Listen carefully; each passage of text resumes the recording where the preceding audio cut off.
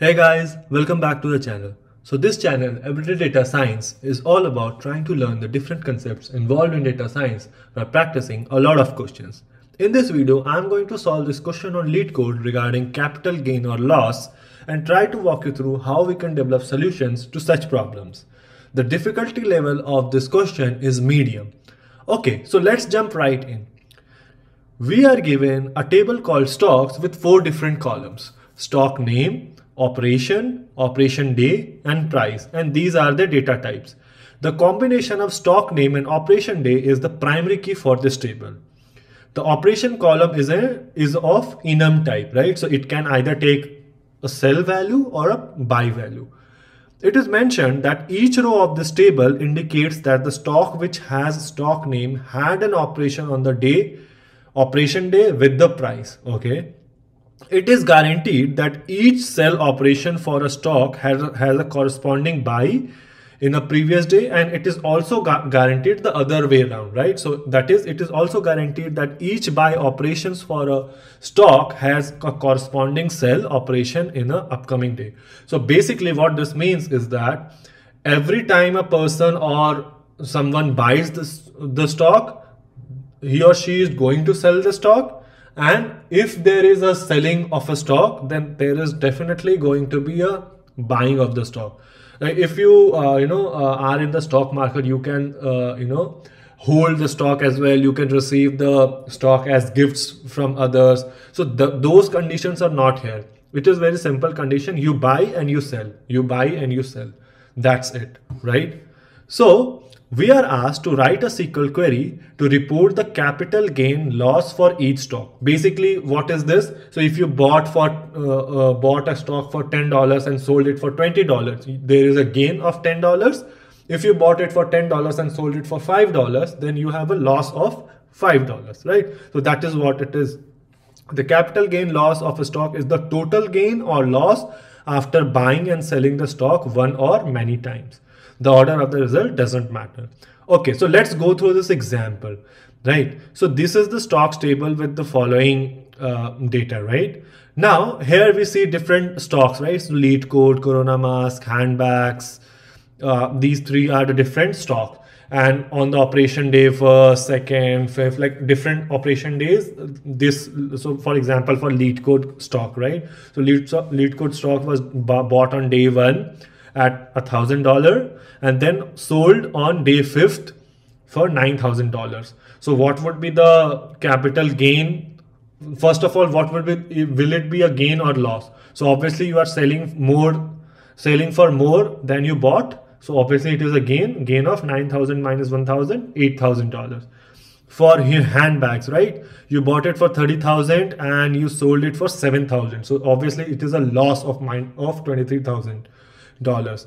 For Corona masks, right? So here there are multiple rows. So you bought on 2nd day, you sold on 3rd day, you bought on 4th day, you sold on 5th day, you bought on 6th day, you sold on 10th day, right? And then what would be the overall gain or loss for Corona mask? It would be this. So this buy and bought and sell, right? So 10 minus 10 plus sell, so 500 minus 1,000 plus 10,000 minus 1,000, right? So that is what would be the case. And if you see, these are the 3 different outputs, right, for different stocks.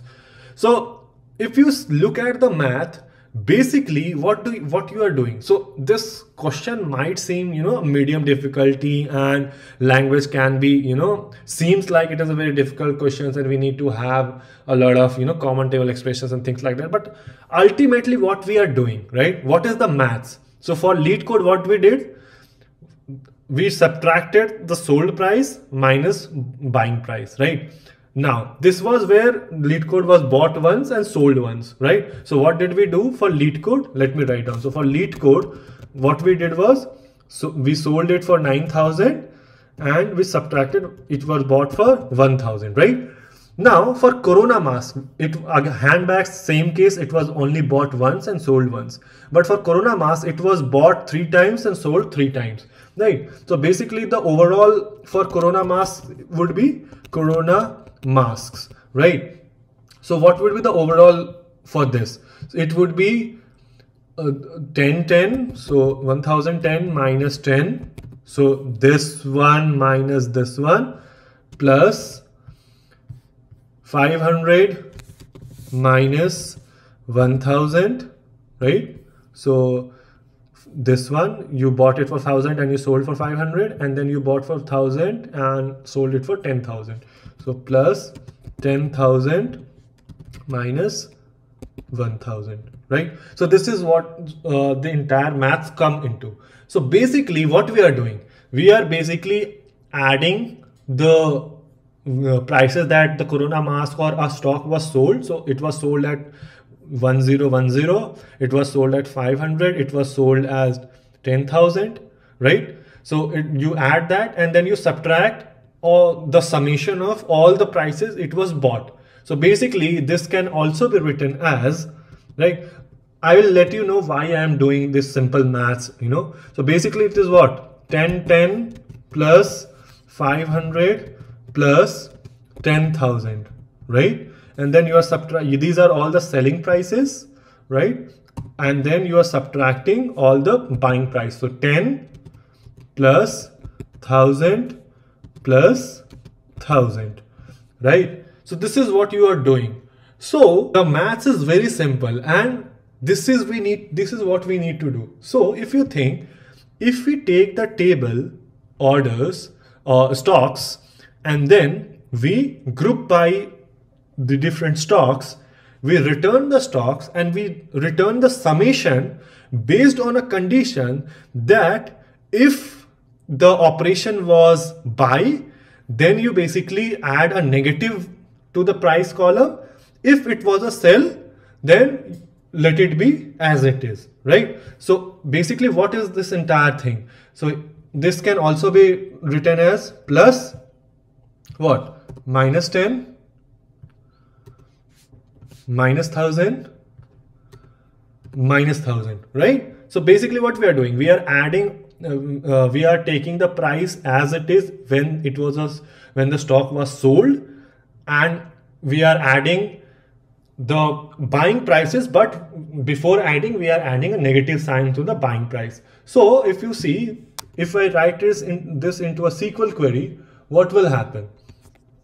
From the table called stocks, we group by the first column would be stock name. So stock name, and then what we are returning?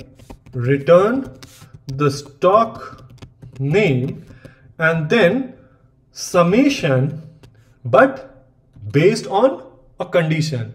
So how do we write conditions in SQL usually? Using case when then statements, right?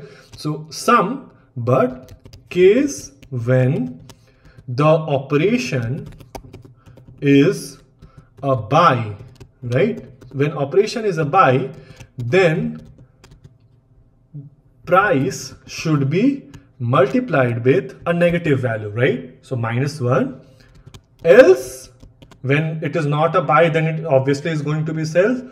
So you just return the price, you end the case statement, and since the output has a alias of this column as capital gain loss, you just alias it as capital gain loss, right? So you see, this is basically this entire SQL query is doing this algebraic calculation, right?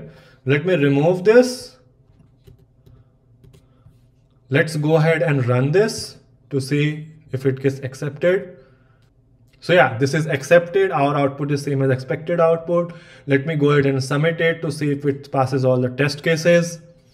So yeah, this passes all the test cases, and this is how we do this.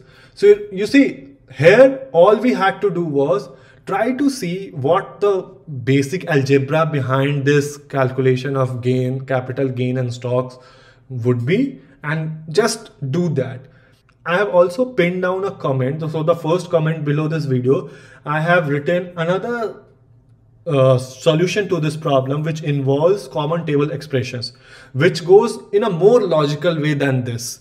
Let me know if you guys found that useful or this one was useful, and let me know if you cannot understand anything in that query as well. I am sure there would be other ways to do this as well. Let me know if you can, find out any other or better ways to do this, or any simpler way or a faster way to do this as well, right? Or maybe you can do, if you can do it in lesser number of lines. So let me know in the comment section, and I will see you guys in the next video.